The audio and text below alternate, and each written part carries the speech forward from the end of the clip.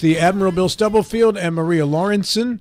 And thank you to all you funny people out there who send me interesting images of people with automatic rifle fire and machine guns firing shots across the border here.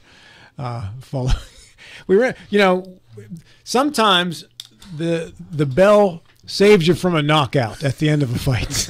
And that might have been an instant right there where the bell came just in time. I don't know that it came just in time. Just saying. It was a colorful interview. Well, he went. Didn't need a whole lot of provocation. I thought Alex was doing pretty good up until that point where we began with that last part of firing shots there. Yeah. In studio with Delegate Paul Espinosa, who is running for the state Senate, seat currently held by the incumbent Patricia Rucker. Paul, good morning. Thanks so much for coming in. Good morning. Good to be here. Talk about tough acts to follow. And you brought dessert too. Well, I know you guys like to stay nourished, especially during the expanded bonus hour. Yeah, bonus hour. So plenty of calories in those containers. Yeah, that'll keep. There's no calories in there, are there, Paul? It's amazing what they can do with Splenda. You know? Okay. We need a dentist on site. Why? There's a lot of sugar floating around this room. Just a lot of sugar. So these are from Royalicious, They wonderful Yes. place in Jefferson County. Yes, just all kinds of goodness there. Brought you some cinnamon sticks. Oh, Yeah. Which I believe Kresha is enjoying one as we speak. Lovely. And then there's some chocolate cigars that, in case the cinnamon sticks aren't enough for you. They smell delicious, by the way. So enjoy it. it's a good place. You've held a lot of leadership positions in your time in the House. You've been in the House 10 years? This is my 12th year. 12th year? Yeah. 12 years, okay. Of the leadership positions you've held, which one have you enjoyed the most? Wow, that's really tough. Of course, my first leadership position was House Education Chair, as I've discussed on this program, had actually planned to run for Senate back in 2015. Ironically, it's the position that delayed you from running for Senate. That's right. And but I think serving in that role, and even though our numbers were fairly tight at that point, and I knew that we really couldn't enact some of the education reform that I was hoping, I knew that we could kind of at least get the ball started. Looking at how West Virginia compared to other states, the fact that we really didn't have much in the way of education choice for parents and students.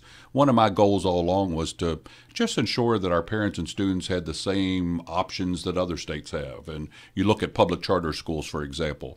I'm not suggesting that public charter schools are the end all to solving our education challenges, but 44 states at the time and in the District of Columbia had access to public charter schools. My question always was, why should West Virginia parents and students not have the same options? And the same thing now with educational savings accounts, our Hope Scholarship Program that I was pleased to sponsor and help shepherd through. It's about just making sure that our parents and students have options. And I think one of the things we saw during the pandemic was that our parents and students were desperate for options. I certainly recognize it was a very, very challenging time in public education, but our parents certainly wanted to have options, and was very pleased that we have been able to do that. So kind of a long way of saying that I think education was probably, always where kind of my heart has been. But I really have enjoyed my previous role as House Majority Whip, where I could continue to advocate for education reform, both for education choice as well as traditional education. And then in my more recent role, really as Speaker pro tempore, get an opportunity to really practice some of my parliamentary procedure that really I first learned back when I was in high school as a participant in the Youth and Government program, which I still serve as co-chair along with President Blair of the Youth and Government Committee that allows students like myself back when I was in high school to participate in that program, and have always enjoyed parliamentary procedure. Will never even come close to approaching the proficiency of Speaker Roger Hanshaw, who of course is a nationally recognized parliamentarian. But I do enjoy presiding in his absence and getting a chance to practice some of that. So have been very, very fortunate to serve in a variety of those roles. Are you still employed at Rockwool? I am, yes. Yeah, public affairs manager. Barbara Fuller earlier this morning running in the 98th for your seat. interestingly enough, talked about the assimilation of Rockwell into the economic community and the community in of itself in Jefferson, and described it now as just something that's there, and things seem to have settled down around that itself. Can you talk about the economic impact of Rockwell in Jefferson County? Well, I will tell you that all of my adult life I've been an advocate for job creation. I think one of the things that I've always lamented is the fact that a lot of our folks in West Virginia, both young and older, really, we're almost forced to leave Jefferson County on a daily basis in order to find employment. Certainly, we still have a lot of folks that work down in Northern Virginia and D.C., some in Baltimore as well, on a daily basis. And my goal all along has been to just try to provide options. I think Berkeley County has done a pretty good job of attracting, job creators, Procter & Gamble, Macy's, Clorox, Quad Graphics, just to name a few. And it had always been my goal, even back before I was in the legislature as a member of the Jefferson County Development Authority, just trying to make sure that we have options, well-paying jobs with benefits, so that those folks who would like to be employed closer to home could do so. I think, if you look at an employer like Rockwell, 130 people on staff, operating 24/7. You look at the B&O tax that that facility generates for the city of Ranson. That facility is located in the city of Ranson. I think at the last I looked, I thought it was approaching $500 million just in B&O tax for the city of Ranson, not to speak of just the the impact just through payroll deductions and so forth. So I think it certainly has a big impact. And, I think as a lifelong resident of Jefferson County and of the Eastern Panhandle, certainly I want to try to maintain the bucolic nature of Jefferson County and the Eastern Panhandle. But I think there is a balance to be sought after, to where we can have good, well-paying jobs with benefits, so that folks do have options. And I think particularly for the folks that are employed at some of our area employers, when you can start off with virtually no experience at $21 an hour or more with benefits, I mean, those are very attractive jobs, and certainly I think allow folks to be employed here in the community, obviously be more active in the community if they're working here, as opposed to having to travel outside the area. Maria. So how do you do that, Paul? I mean, because all you have to do is drive down Route 9 and just see an explosion, if you will, of housing developments continues to happen, and we know why that happens. It's a beautiful place to live, like you said, bucolic nature, just wonderful family values in Jefferson County, but yet how do you create this economic engine in Berkeley and Jefferson, or continue it to assure that people aren't that people aren't living here and working somewhere else? Yeah. It's a big, big challenge, and I tell you, I don't envy our local leaders. However, one of my philosophies ever since I was elected to office back in 2012 was to try to drive as much decision-making to our local officials as possible. Again, I don't envy their decisions that they have to make, but I do think the closer those decisions are made to their constituents, I think the better. While we at the state level, I think, can certainly play a major role in helping to make sure that we have a business climate that is attractive to job creators, the work that we've done with tax reform, with legal reform, the work that we did to get off the judicial hellhole list, so that we're not viewed by job creators as a place where there's a great deal of uncertainty as to how you might fare in court if you are engaged in a court case. Regulatory reform, you just name it, just across the board. I think we've done a great job of improving our business climate to where we are attracting a lot of great job creators. I do think it's ultimately up to our local officials, or particularly in Jefferson County, our county commission, and our municipal officials. Berkeley County wrestles with some of the same challenges. Again, as difficult as it is, I think that's where those decisions should be made. And I appreciate that all folks should be able to weigh in, have a say there, and help to try to determine what they do want here in this area. But you hit the nail on the head, Maria. I mean, why would folks not want to locate here? I think one of the results of the pandemic is folks trying to get out of the city, more congested areas.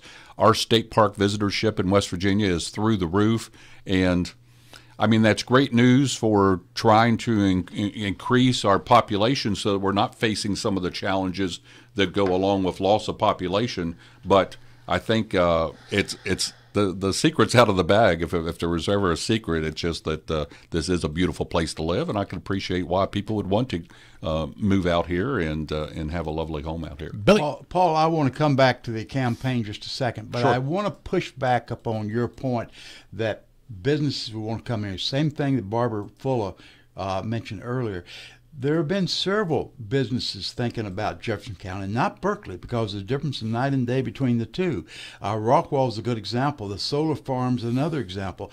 We have solar farms in Berkeley County. They're being embraced. We have businesses in Berkeley County that have been embraced. Jefferson County has pushed back on these, pushed back on the pilot program, pushed back on anything that would be an inducement to businesses. So just saying that it's a great place to live, it is a wonderful place to live, but Jefferson County has got to demonstrate to industry that it's a good place to locate a business, and they have not done that yet. Well, Bill, I don't disagree with your assessment there. I think there's clearly some differences in approaches in Jefferson and Berkeley County, and that's changed over time. I think you look at county commissions over the last number of years. You've had situations where you've had county commissions that are less interested in economic development, attracting businesses. Others that are viewed as more pro-business. Same thing with your local councils and so forth. And that is, I think, a little bit of a challenge to attract job creators, but I think certainly recognize some of the controversy surrounding Rockwell and folks that are on both sides of that issue. I think as we get that time a little bit further in our rear view mirror, I'd liken it almost to the establishment of the casino at the racetrack. You may recall that it seems like a long eons time ago. Yeah. But that was a very controversial issue. But I think as the Hollywood casino folks were able to demonstrate that they could operate that in a very responsible way, I think that certainly helped folks to feel more comfortable about the casino. I think while I doubt personally that there's going to be any more significant manufacturing industry, and particularly in Jefferson County in the foreseeable future, I do think there's opportunities for, good, responsible economic development. But I think it's going to still take a little bit more time in order for that to happen. I hope you're right, Paul. But let's go back to the campaign. We Sure. have 5 days. 5 days to go. When are you going to start putting some distance between you and Patricia Rucker, and the reverse is true as well? Right now, the two of you are very, very polite to each other, but it's hard to see any daylight between the two of you, and yet we're coming to the end of the campaign. When you say put distance between, do you mean make it clear who the choice should be? Yeah, exactly right. What the main differences are? Yeah, Thank you, Bill. Yeah. Well, I think that's a fair question. Certainly I've tried to be very positive in my campaign, pointing out what I can bring to the role. Unfortunately, my opponent has engaged in some paid negative advertising, which to me I think starts to indicate that things are just as I'm seeing out on the campaign trail, that I am, attracting, positive support. And I would say, Bill, the thing that probably differentiates us the most, and frankly, one of the reasons why I started to reconsider a run for the state senate was just what I was starting to see, in surrounding states, talking with some colleagues from other states, how some of the divisiveness that we're seeing in Washington how that was starting to move down to our state legislatures. And certainly Senator Rucker has been a part of that. I mean, she certainly acknowledged her leadership role in the so-called Freedom Caucus, which frankly, on the national level has been kind of referred to as the Chaos Caucus. It's sometimes, and that troubled me because certainly I recognize we're going to have differences on policy, and that's fine. I mean, certainly in my 12 years in legislature, I don't agree with our leadership on every thing or my colleagues on everything, but I think the way that those organizations have gone about, trying to unseat, in the case of the Eastern Panhandle, we have a Senate president for the first time in ever, I believe, that we've had a person in that leadership role. Same thing in the House, trying to unseat an individual who I regard as one of the best speakers that we've ever had in Speaker Hanshaw. And again, I reject that divisiveness, that divisive approach to things, and so I do think that that's become a differentiator in this campaign. If you look at the way that I've conducted myself as House Education Chair, as House Majority Whip, and now as Speaker Pro Tempore, I've demonstrated what you can accomplish when you work together as a team in a collaborative manner, rather than engage in this divisive Washington-style politics, and I think that's resonating with folks. Over the last several months, and even leading back into the fall, myself and volunteers, we've literally canvassed thousands of doors. And particularly here recently, I'm just hearing more and more folks as we engage during those canvassing opportunities and other opportunities. Folks are just fed up with a lot of this divisiveness and this negative advertising, and so I think that's probably one of the things that I think differentiates us. So the difference between you and Senator Rucker, if you could give it to us in a nutshell, what's the difference? Well, it's just the collaborative, consensus-building approach that I've demonstrated and that will continue to demonstrate if I'm fortunate to be elected to the state Senate. I think just working as a team. I think there's a value in doing that. Are you saying she does not work as a team member? Well, I think you can see just from the way that she's conducted herself. Certainly, other folks can make that conclusion on their own. But I think just the approach that she's taken, not only individually but as part of a group of individuals, just trying to be more divisive than. Can you give an example, Paul? In how Senator Rucker has been divisive as opposed to working as a team? Well, you just look at the effort to unseat our Senate president from the Eastern Panhandle. I mean, it's like to me. President Blair and I, we certainly don't agree on every issue, but I certainly believe that there's value in having a Senate president from the Eastern Panhandle as opposed to basically someone who would probably be a backbencher. And so, again, I think that's part of it. I think another issue. You're saying she's working behind the scenes to unseat Craig? Well, I mean, Is that what you're implying by that? I think that's pretty apparent. I mean, I don't think that's behind the scenes. I mean, I think that's been pretty visible.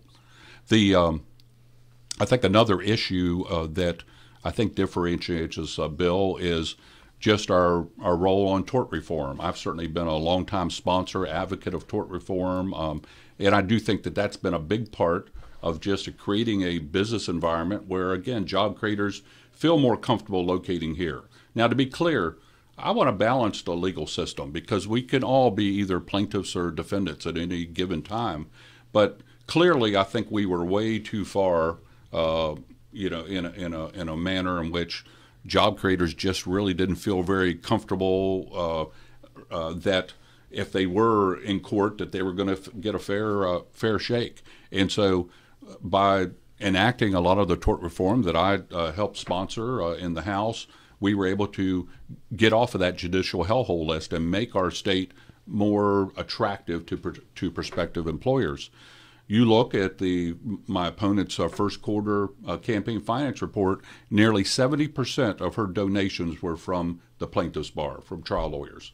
It's pretty clear that they would prefer her to sit on Senate Judiciary, which is the seat that I would likely have if I'm elected to the Senate. I'd likely serve on Senate Judiciary. I know Senator Barrett, who would be the senior senator.